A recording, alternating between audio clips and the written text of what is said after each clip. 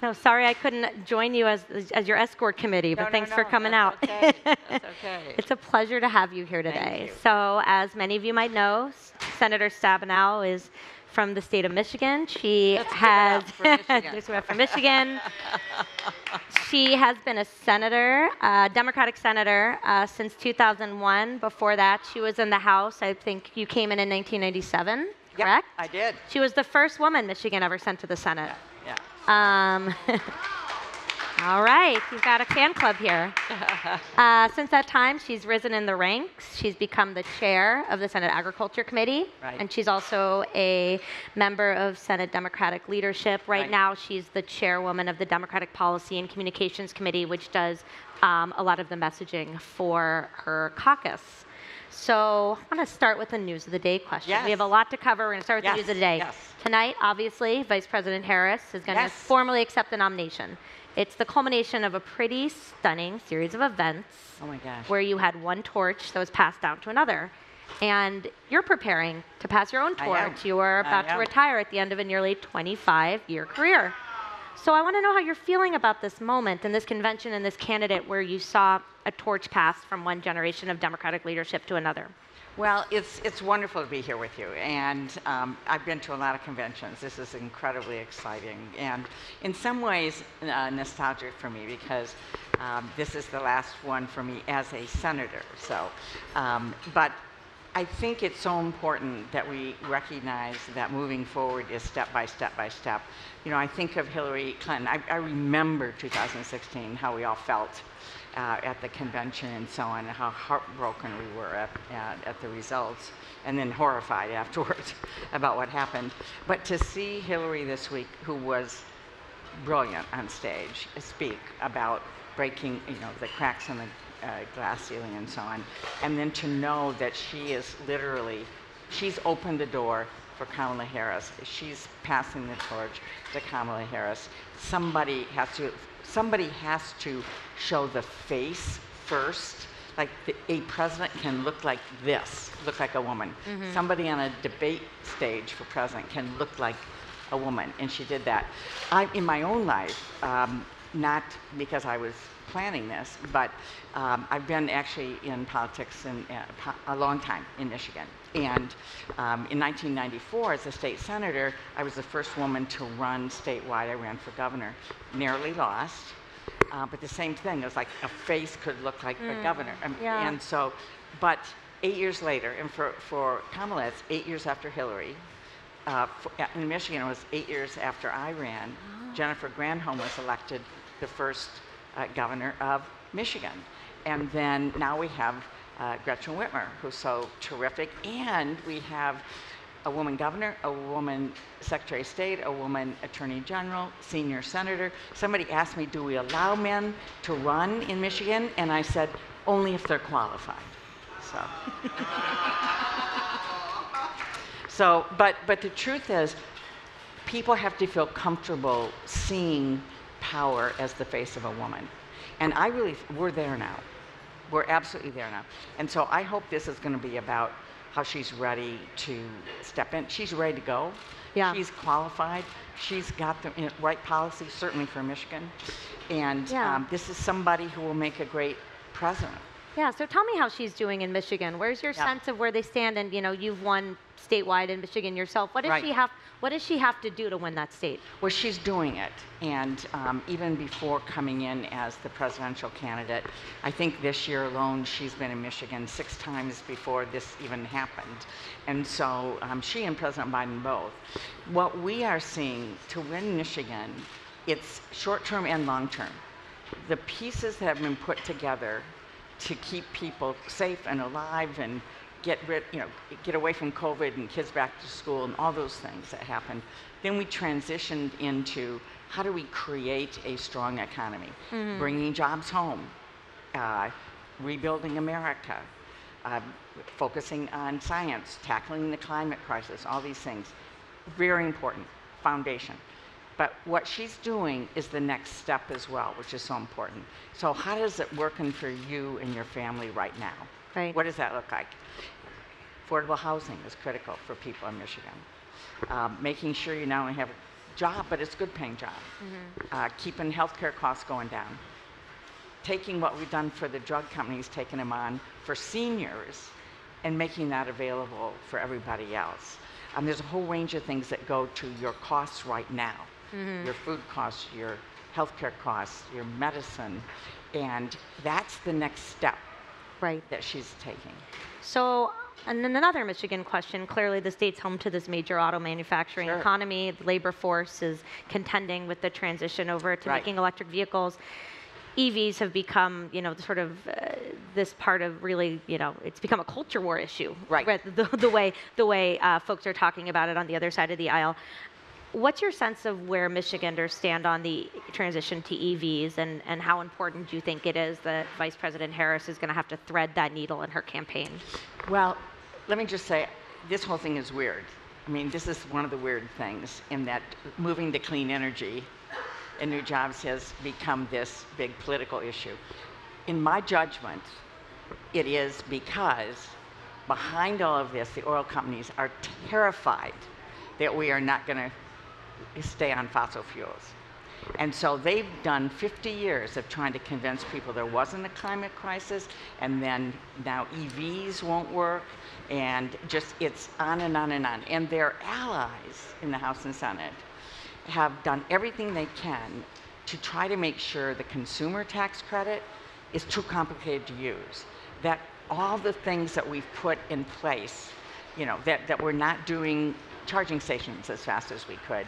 I mean, to undermine people's confidence. There's a whole undermining that in some ways is working. Now, I can tell you, I have an EV, Chevy Volt, made in Lake Orion, Michigan, that I love, and haven't gone to a gas station in 2.5 years.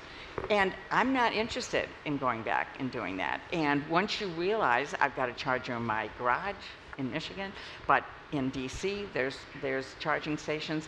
Once people really see this, both as a cost savings, as making a contribution to the 30% of the climate crisis, which is transportation, but innovation and jobs. And so the other thing I would say is these EVs are going to be driven and bought in Michigan.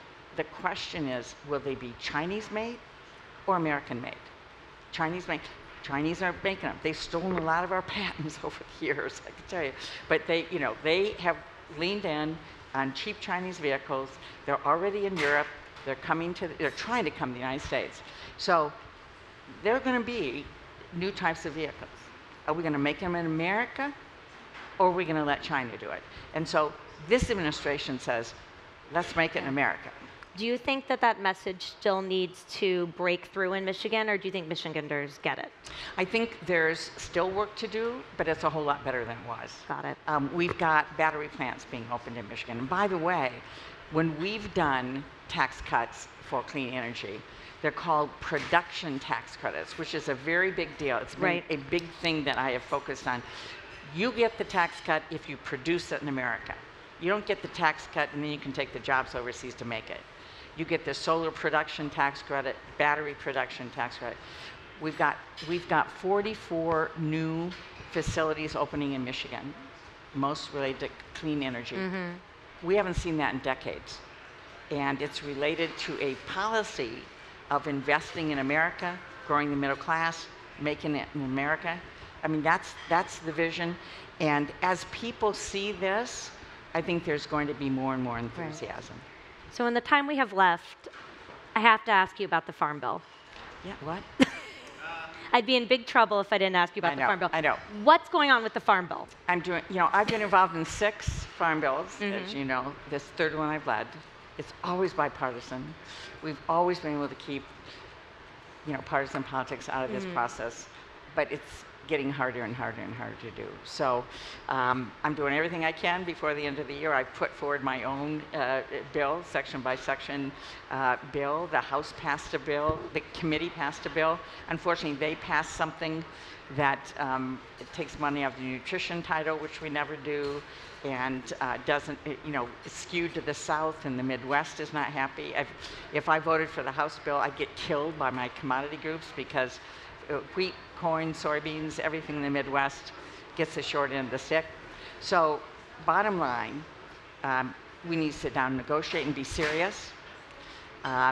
And right now, folks on the Republican side want to spend more money than there is. I'm happy to do that if we can get a bipartisan way to figure that out. CBO says even with nutrition cuts, the House bill has a deficit of $33 billion. And they can't pass it in the House. They can't pass it in the House floor because of that. Yeah. So let's get together, agree on the bipartisan way we're going to raise the money. I'm for raising as much as we can to meet the needs of ag. Agriculture needs certainty. We need a bill. Agriculture needs certainty. Families need certainty. Yeah. But folks need to understand how you do that. I've been around a long time. I know how you do this.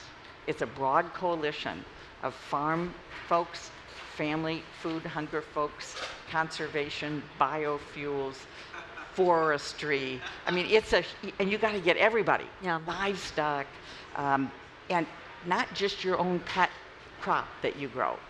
You have to support all parts of agriculture. And we don't yet see a recognition or willingness to negotiate to do that. Yeah, so time is running out. Have there been any talks during the recess? Oh, we talk all the time. Yeah, you and your counterpart, Senator Bozeman, talk? Our staffs are talking. We've yet to get anything written down as a proposal. We hear concerns about our bill, but I've had no, on paper, proposals on the other side. So we're trying to say, let's start there. We need to do that. It appears they're deferring to the House that doesn't have the votes to pass their bill. And so I keep going, okay, if you're deferring over here and it can't pass, what's your plan B? Yeah. Because we need a farm bill. We need farmers need a farm bill, families need a farm bill, but it's not just, if they say more farm in the farm bill, but they have a farm bill with more farm in the farm bill for a few. And that's not enough. So this would be your last farm bill. So what are your top priorities? What don't you want to leave on the table in passing this last farm bill? Well, hoping that you can get it done. Yeah, it's really important we have a 5-year bill, that it is fair for all kinds of crops, that we listen to farmers who say their #1 risk management tool is crop insurance. And not enough, in my opinion, is being done there. We know there's more input costs. We know we need to address costs. I represent a state that has more diversity than any state but California, and we grow a lot of fruits and vegetables, what we call specialty crops, who have, until recently, till I pushed like crazy, were totally left out of the Farm Bill. And so I want to make sure they are getting support. Frankly, we need a moonshot on research in this country, agricultural research. We see a whole range of things coming that relate to the climate that we need to have better tools on. And speaking of the climate, we need to be giving our farmers all the tools that they need around conservation and other tools to continue to be leaders in what we do on carbon sequestration and other issues on the climate. So I want to do that. At the same time, we will be, focus on other issues as they come up. But this is, I don't think we have an economy in our country unless somebody makes something and somebody grows something. That's what we do in Michigan. And the agricultural economy, food industry, production, and so on, is a huge part of the jobs in this country. And we may not think a lot about it when you go to the grocery store, but somebody actually grew that food. It didn't magically appear. And so we need to understand that and have the best support for them that we can. Well, we'll all be watching and waiting and seeing what happens with the Farm Bill between now and the end of the year. Unfortunately, it's all the time we have for, but I so enjoyed our conversation. My pleasure. Thank you so much for being here with us. Senator Stabenow. My pleasure. So.